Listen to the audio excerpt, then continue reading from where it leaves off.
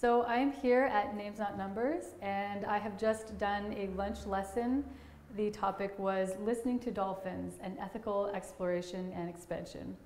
And it was a really good experience. Normally, when I do talks, it's about an hour with PowerPoint slides and video and audio cues. And so I was kind of wondering how this was going to go as a group discussion, but it was actually really interesting. We got everyone was participating, asking really good questions, and it allowed us to explore the content and the questions in a more deeper, personal way. So I thought it was very useful.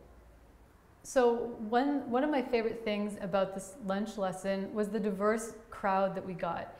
We had scientists, we had people from museums, we had just people who wanted to talk about dolphins.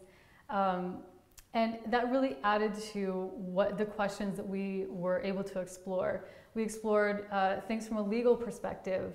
We explored the scientific aspect. And that is really a lot of what Sonar does. We cover a lot of things from the scientific to the anecdotal, and all of this contributes toward our greater understanding. So being able to discuss these issues with such a diverse crowd at the lunch lesson was really beneficial for, I think, the attendance and for myself.